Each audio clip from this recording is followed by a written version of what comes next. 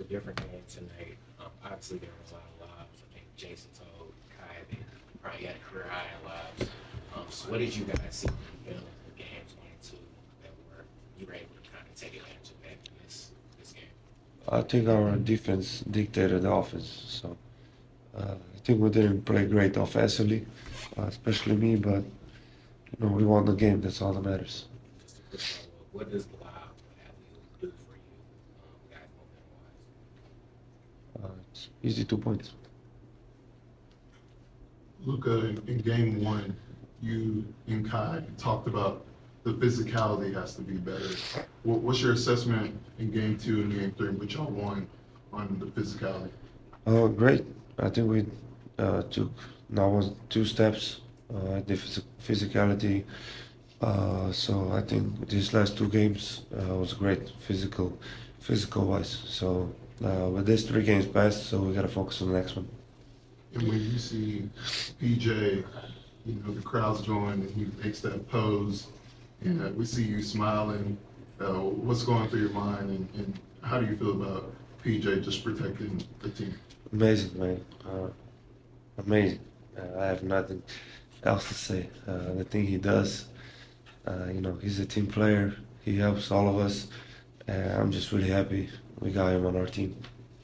Luka, you talked about the physicality, but there was obviously some altercation type stuff tonight. How do you think you yourself and then the team responded to all that?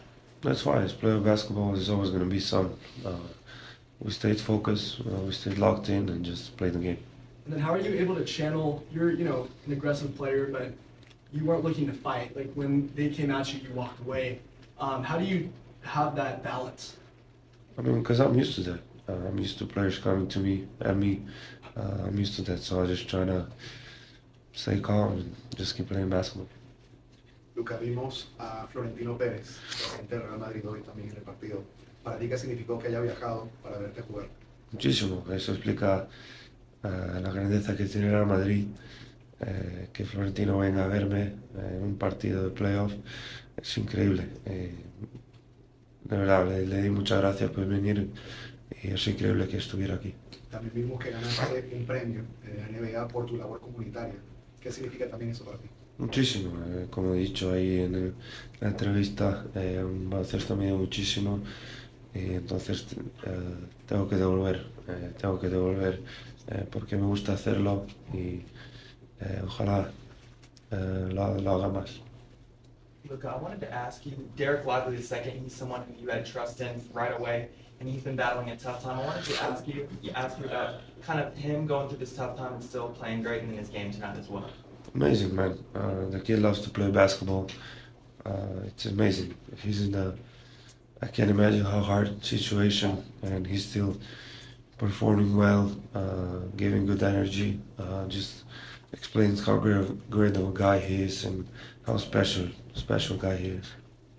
Look, what did you do to your knee? And then, how did that feel the rest of the game? And what do you think moving forward with that?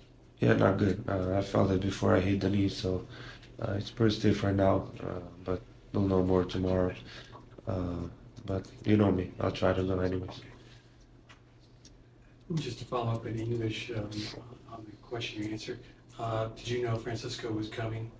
And then what was your... Florentino. Yes, okay.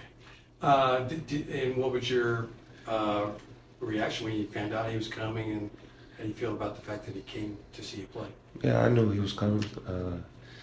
It was amazing, man. Like I say, you can see the great best club in the world is Real Madrid.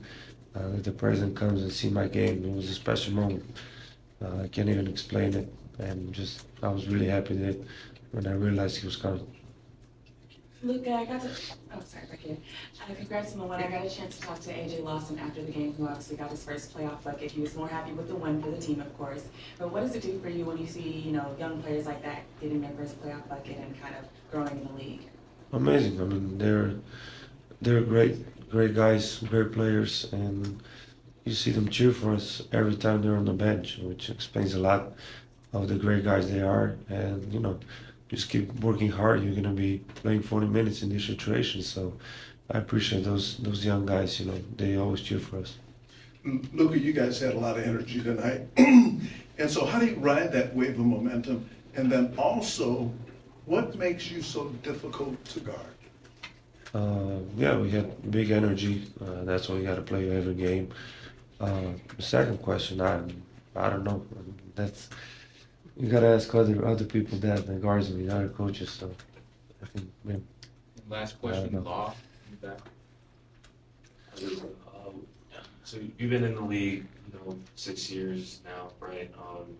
Kind of see where guys get into foul trouble, and what foul trouble does to certain players if they have to come out. Like, how do you recognize how many fouls your defenders have, and how do you attack that when you notice it? I mean, yeah, we're trying to attack guys that are in foul trouble for sure, because they're not gonna be that aggressive, especially if it's a good defender. You gotta go with him because they're in foul trouble. They're not gonna be the same defending. They're not gonna be that aggressive. So we just gotta go with them.